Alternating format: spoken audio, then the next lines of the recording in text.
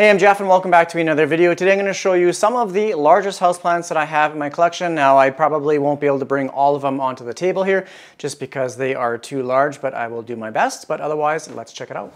So the first plant I'm going to start off with is the philodendron mame. It just so happens to be on my plant table right here, and these leaves are absolutely massive. Now the funny thing about this plant, there's a couple things, is I almost threw this plant out about a year ago. It really wasn't developing into anything substantial. The leaves, every time they unfurled, they would always be damaged, and it looks like, or it did look like trash all the time. I'm glad I kept it. I actually have two of them, and the other one is down on my floor over here. It's in a crawling pot.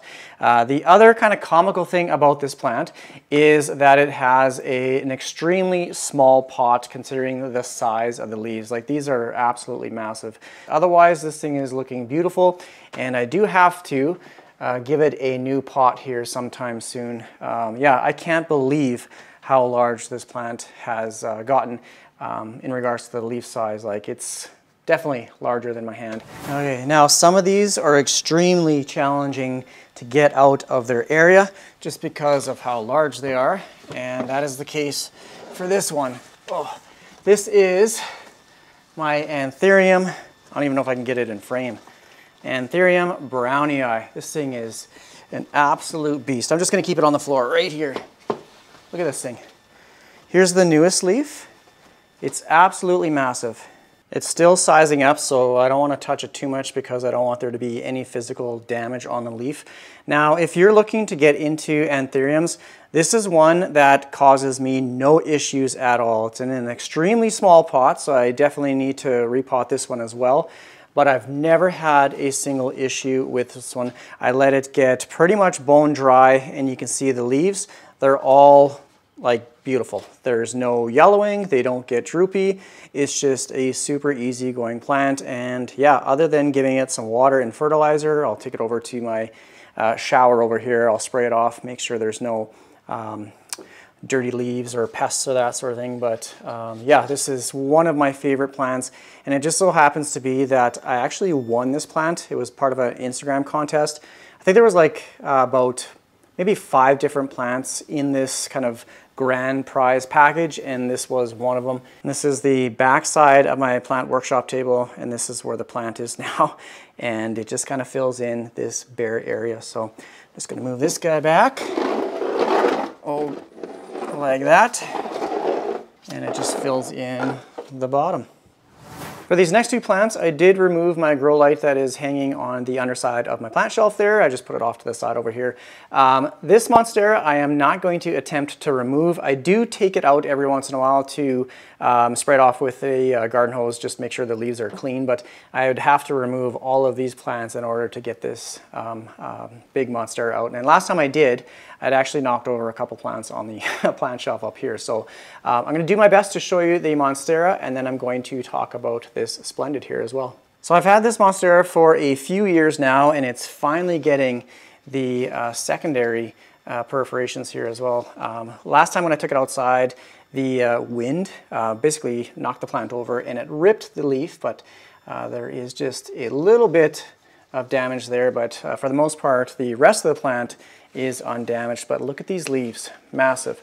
And these lower ones, yeah, they do get a little bit yellow, so have to keep an eye on watering. But I am air layering this plant. I'm just going to try and get down here into the jungle. This is a bag with sphagnum moss, and it is damp right now, so you can see all of these nice roots as I'm going to basically chop this plant up and put it in its own separate pot. So I'll probably cut somewhere along here, and then all of these roots will be in the soil. So that is a video for down the road, but this thing is huge. Okay, and the next plant is this beautiful Philodendron Splendid. This one is a little bit difficult to get out as well, but I'm going to do my best. I'm just going to remove it. I kind of tip it. Oh, no, that's the wrong one. That's the Majestic. This guy. Just kind of tip it down. I don't want to touch the new growth point at the top. Here is the last leaf. Yeah, it's beautiful. This one is pretty well a low maintenance plant as well. It always looks good. I just water when the moss pole is dry, and again, it's in a fairly small pot. I did have to upsize it. I'm gonna see if I can bring it up here without falling off my little stool. You can see how much it sizes up. Oh, I got a little puddle of water on the floor. I can't even get it to the ceiling without hitting it here and then showing you the pot. It's a fairly small pot, but you can see just how small these original leaves were and how large it gets. Okay, I don't want to drop it. It is on its 1, 2, 3, 4th thickly moss pole extension, and it does extremely well on this, this setup. So if you're looking for a fairly low maintenance philodendron that gets these big, beautiful leaves, then definitely try and get your hands on a Philodendron Splendid. It is a combination of the Melanochrysum and the Varicosum. It actually has a pretty cool petiole here as well. It's kind of like a purple, kind of burgundy, and then it has kind of like a little green fuzzy stripes on it. This next one is basically a 2-for-1. I have 2 different types of plants in this longer kind of rectangular pot. These are both crawling philodendrons. This one right here, this is the newest leaf. This is my Philodendron SP Columbia, or silver, I think it's often referred to. And then I do have the other Philodendron Mame in this one here as well. So yeah, it's been doing really well in this longer kind of self-watering rectangle pot. And this leaf just emerged the other day, and it's still sizing up and hardening off, but this thing is beautiful. Yeah, I don't know what else to say about this one other than it gets spider mites quite frequently. So this is another one that I have to spray off quite regularly with, I use Pure Crop 1 just as kind of a preventative. I don't want to touch this leaf because it's still sizing up. So this is not the final size of this leaf, but what a beautiful, beautiful plant. And this one has some nice kind of red edging along the leaf. It's another plant with a beautiful petiole, and the stem itself is thickening up as well. So it's quite a beefy petiole on this one.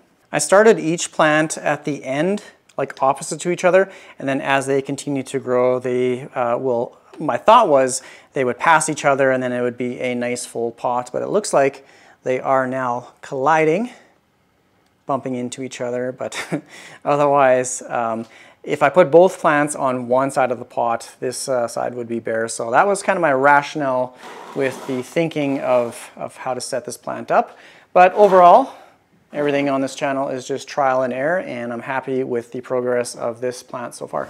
This next one is the Philodendron Maximum, and although it's probably one of the smaller plants that will be in this video today, I chose this because if you do a quick Google search of this plant, you'll quickly see that this plant gets absolutely massive. I think there's one picture where there's just one leaf is the size of an adult human. It's absolutely insane.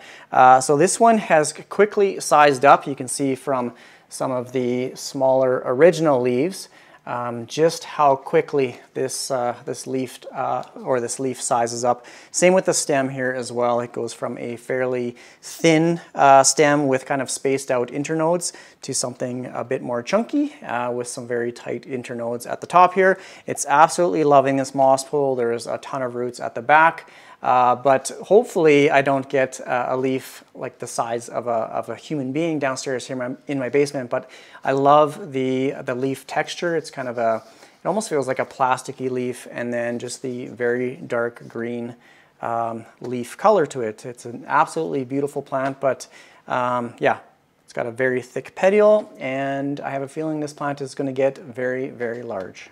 I have 2 plants left, and the next one is actually right here. I just took it over and gave it some water. This is the Anthurium crystallinum, and it has 2 large leaves, and then it has an inflorescence as well, so it's just starting to flower. So this thing is massive. Yeah, I just took this over, sprayed off the leaves, making sure that they're clean of any dust or even pests. Basically just blast it off, and then I soak the soil. So this one, it really didn't do anything for the longest time, and then all of a sudden it put out this big giant leaf. Here is the latest one, but this is a beautiful plant. And again, I just fertilize with Dynagrow Foliage Pro Basically, it just receives light from all of my grow lights from Soltech. I have some Sansi grow lights and Burena. But yeah, this is a big leaf. It's the size of my head for sure. And this is a pretty easygoing one as well. Yeah, other than just a little bit of kind of physical damage at the bottom here, this leaf is beautiful. It's big and beautiful. So here's my little workshop studio. So I got my computer where I do all my editing, and I have the crystalline right there. But every time I pass this spot right here to get to my chair, I always smack my face on the inflorescence. So yeah, I'm hoping to find another anthurium that I can pollinate with when this one is ready, and then I can get some berries on this one and make some more anthuriums. And the last one is oh, I just hit myself in the face with that flower.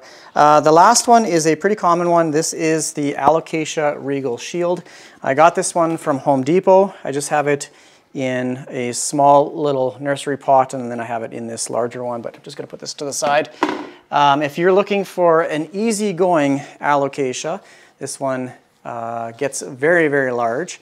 It's a beautiful dark green, and then it has kind of a maroon underside with almost like a neon green veining on the underside of the leaves. If you're looking for an alocasia that is extremely easygoing and it always pushes out new growth, then this is definitely one that I would recommend for just regular house conditions. You don't need any you can't even see me. You don't even need like really high humidity or anything like that. There, that's better. I think you can see a little bit better, but large leaves, it gives you tons of new growth. If I took this out right now, just in this pot, I'd probably find like, I'm guessing 20 corms where you can propagate. So beautiful, beautiful plant. And this one, like I said, I picked up at Home Depot, I think for like 20 bucks.